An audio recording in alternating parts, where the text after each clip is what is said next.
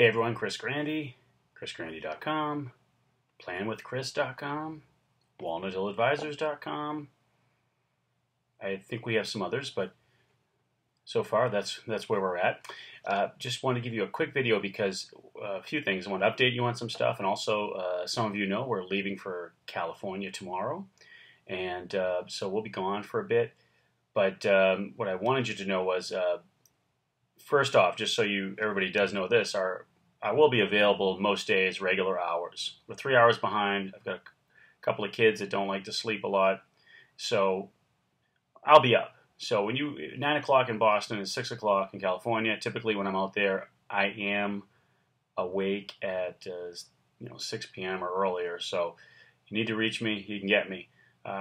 Clients can always call the cell phone, or if you call my office extension, it forwards to my cell phone. So I should be available most days, regular hours, just so you know. So I have some meetings planned out there. I'll be busy certain days doing different things, whether I have investment meetings. I know I've already booked in the middle of June on the 17th. I've got some clients I need to meet up with, and some friends and business partners I'll be meeting up with. So I do have a lot of stuff planned out there, but for the most part, I bring my laptop with me, and my office is with me wherever I go. So you need to reach me, you reach me.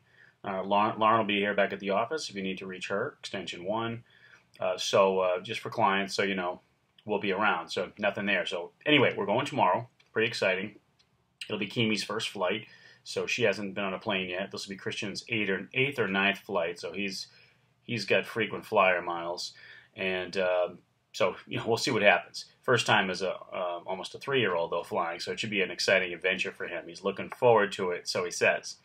So next thing I want to let you know though is when I'm out there, this time I'm really going to try to shoot some video of where we go and some of the stuff that's around there, so you get a feel to see what I see when I go out there. So your woods, Napa, Sonoma, which are all 10 or 15, 20-minute rides, the natural beauty, the landscape of that's around us, San Francisco and Sausalito. Well, Sausalito and that cool whole scene, San Francisco, with all the angles to that city. I'm going to try to share with you some of the stuff that I see in video. Some of the stuff that we tend to do and such. Maybe I'll try to get some shots of where we got married and some of the cool communities and neighborhoods such as North Beach and Chinatown and South Beach and also the Japantown area and Pacific Heights and Marina, and maybe some of the cool quirky places too if we get to them. Haight-Ashbury, which we don't usually go to, but it's sort of like Berkeley, or looks like the old Harvard Square, want to try to get all that stuff to you, so I will try to share that with you. Also, hopefully I'll be able to do that with video. I'm going to be upgrading, how we take video. Hopefully this is the worst quality video I ever do going forward. So this is shot off my MacBook. So anyway,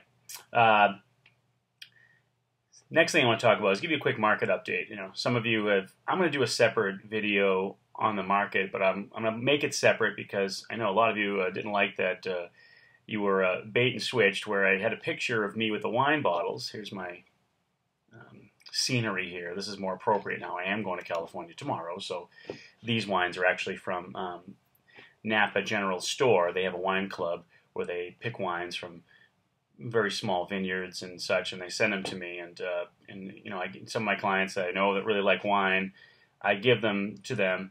If you're not really a wine drinker, I don't give you one of these because you're, number one, even I wouldn't appreciate it. I am not what they call a sophisticated wine drinker, so this wouldn't apply to me. But some of you are. Some of you know your wines and you know the differences. And if you tell me that, if I find that out through conversation, you'll probably get one of these wines. Most of these I probably wouldn't even like myself. Some of them I do because they're so good, even if they're a type of wine that I'm not a fan of, like Merlot or something, or which my grandfather likes, I don't really like.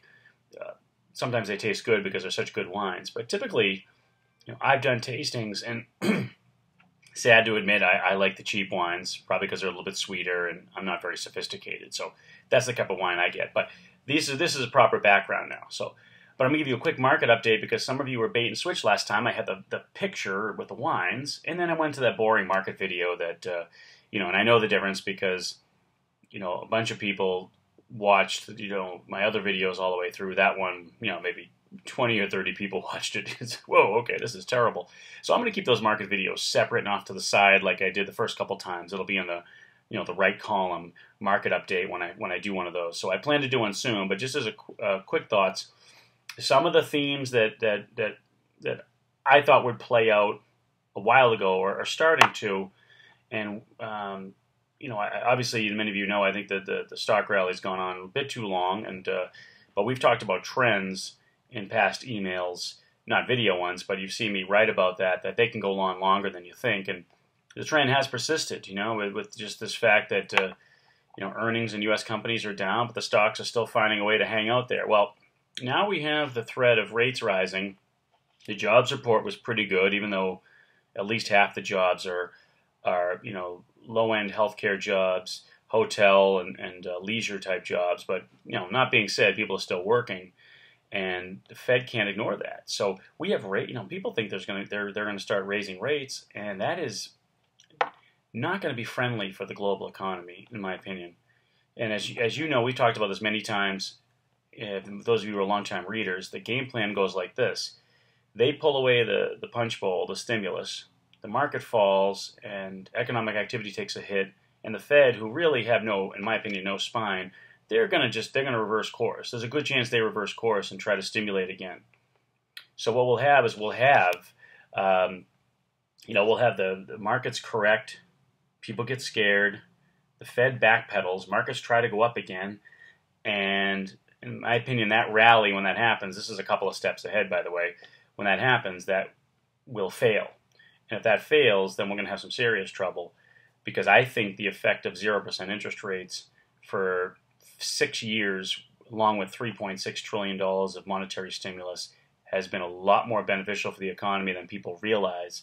And when that's taken away, I don't want to be on the other side of that. So what we've done in our actively managed portfolios, and even in our passive portfolios, number one, we are out of bonds. I don't know what's going to happen. I don't think bonds continue to increase. And with rates at 2 to 3% for long bonds, that's our upside potential return. When your maximum return is 3% and your downside risk is 20%, you don't invest in something like that. But see, for the last couple of years, people have just playing the greater fool. They keep buying bonds, etc. And now what's going to happen is, as this thing reverses, and it is reversing right now, they're not going to be able to get out fast enough. And unfortunately, a lot of these bonds are bought by big pensions and such. I think the ramifications could be, I don't know, we'll have to see what happens when it does, could be very ugly. So we are out of bonds, just straight traditional bonds, all the active clients, and even some of the passive clients. We had the PIMCO bond fund, BOND, up until about a month and a half ago, gone. And so we're out of bonds. We do have some exposure to floating rate bonds. These are bonds that whose interest coupon adjust upward as rates rise, and I think there's a decent risk-reward ratio there, but we're out of bonds. Second thing we're doing is our stock exposure is not that big, and if we are exposed, it's in places where there may be some growth. One, cybersecurity for our active accounts through an exchange-traded fund. Secondly, we have exposure to, especially the growth clients. We have exposure to rising interest rates through through a fund that would profit from that trend. We also, through growth and some conservative growth clients, have options that will increase in value if the market drops. So we have hedges in place. We are investing long, meaning we are investing in security stocks for the internet, which I feel is an area that no one's going to cut spending on. I mean, if the market drops, these stocks could drop like everything else, because things there's a lot of herd behavior on Wall Street. But with growth in the industry expected to be 28% this year, and with the government's Office of Personnel Management just hacked, not really the year or two where people are going to cut security spending. In fact, I think they're going to increase it more. So that's a trend area I feel very strongly about. Again, if it crashes with the rest of the market, we'll get out of it. As you know, our active style, we're not hanging around to take the pain. But as long as things don't fall apart, security stocks I think offer an excellent opportunity. Secondly, we are in bank stocks now, and the theory behind that is that a lot of banks have been very smart about getting rid of their long mortgages. They sell them off to Fannie Mae, etc. So the risk that banks had in the past was that when you're holding mortgages at 3% and interest rates rise and you have to pay your depositors 1, 2, 3, 4% on savings accounts as that increases, if you're paying 40 your depositors but you're only earning 3 on a mortgage, you're losing money. So that killed banks in the past when rates rose. This time around, banks are just selling those mortgages off to Fannie Mae, so the government will be the one that explodes and loses all the money when this happens, which banks are happy with. So the banks are servicing the mortgages, collecting a service fee, but they're not going to take the interest rate hit. In addition, though, as rates rise, they can issue new loans, especially shorter term and maybe some business loans that are shorter term at higher rates. In the meantime, short-term rates are still zero, so they're going to be able to lend money at higher and higher interest rates for a period of time now, while their borrowing costs, those short-term rates, are still zero. So their spread could increase. They're going to be making more money off the loans as interest rates increase.